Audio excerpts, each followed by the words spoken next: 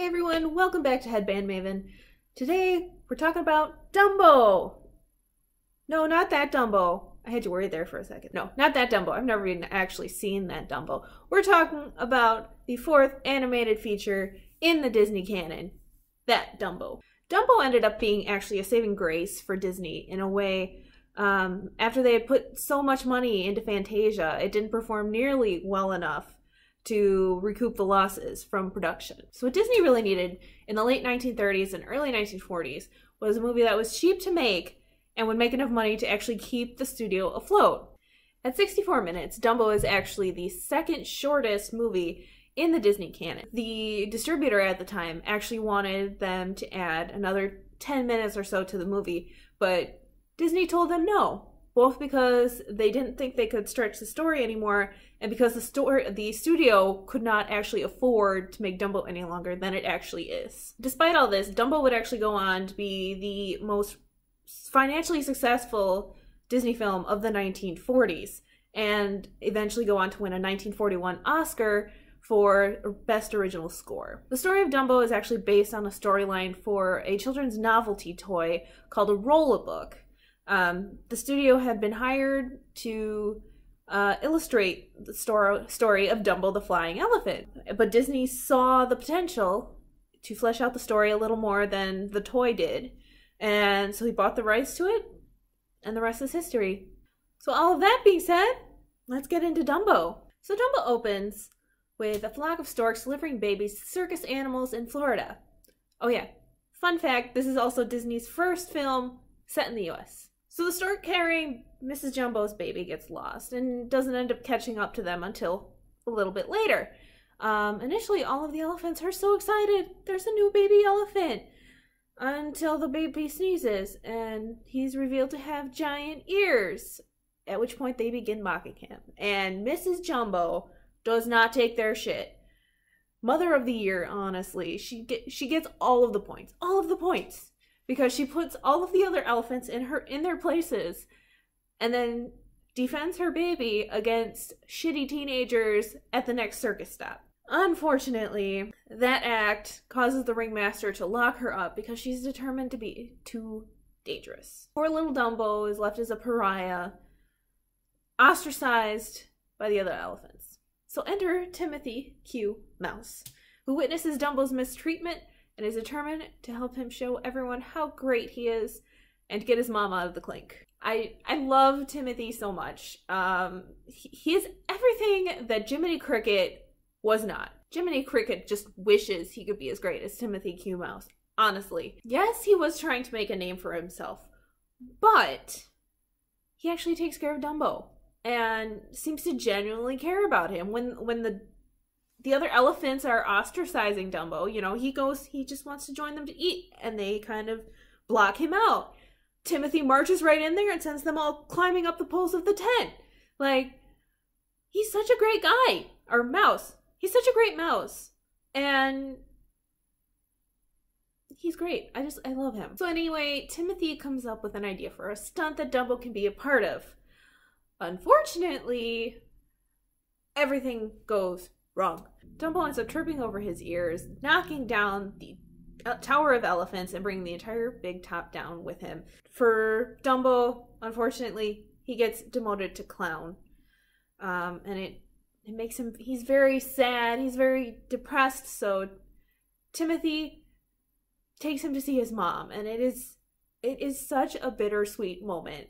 Like, I wanted to cry. It was that moving to me, because she can't see him, he can't see her, but she sticks her trunk out through the bars of the cage, or not the cage, the cart. She's rocking him outside, she can feel him, and it's so sad when they have to leave. Like, I was like, no, give him like 5 more minutes. So after this heart-touching moment, Dumbo ends up with the hiccups. So Timothy takes him to a bucket of water to take a drink.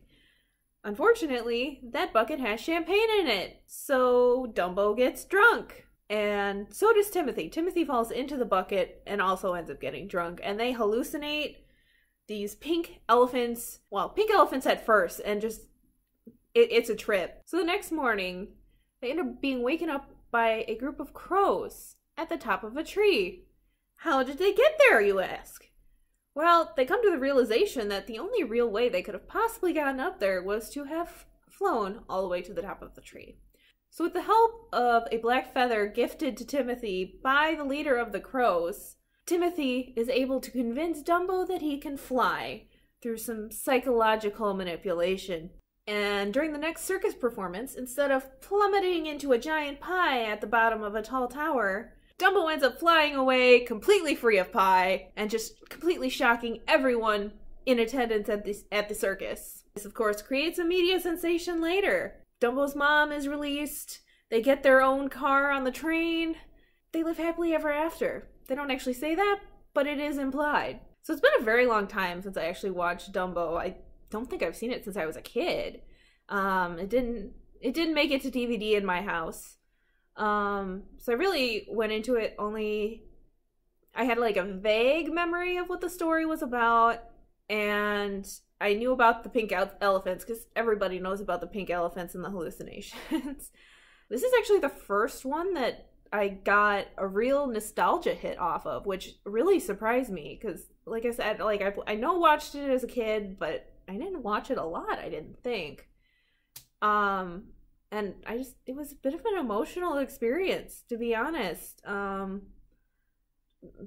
Jumbo out to protect her son, and only being able to interact with him through steel bars, it's heartbreaking.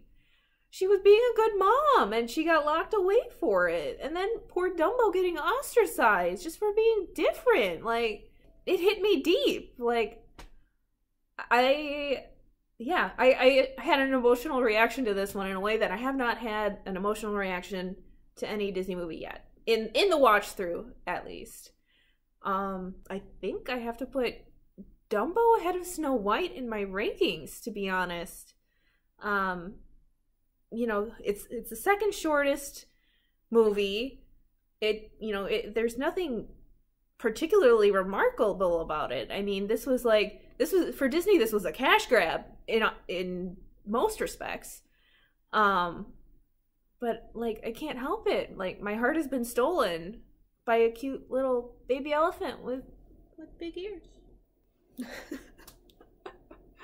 And so without further ado, we'll get into the last part of the video, the headband inspired by Dumbo.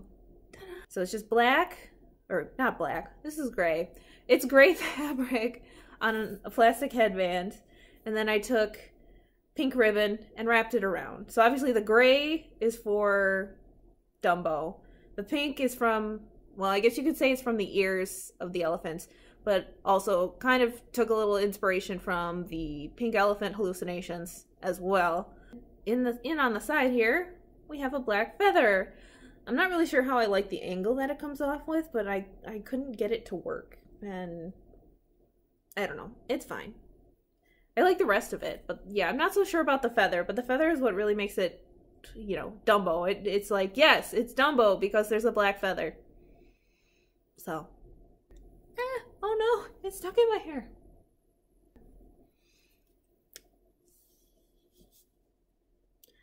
Okay, I guess it doesn't look so weird. I have to bend down because otherwise it disappears. I can't go over too far because otherwise it bends in with my bookcase, but yeah. There we go. There's our Dumbo inspired headband. So with all of that, I guess that's the end of the video. Thanks again for watching. Next up is Bambi, so tune in for that. All right. Bye.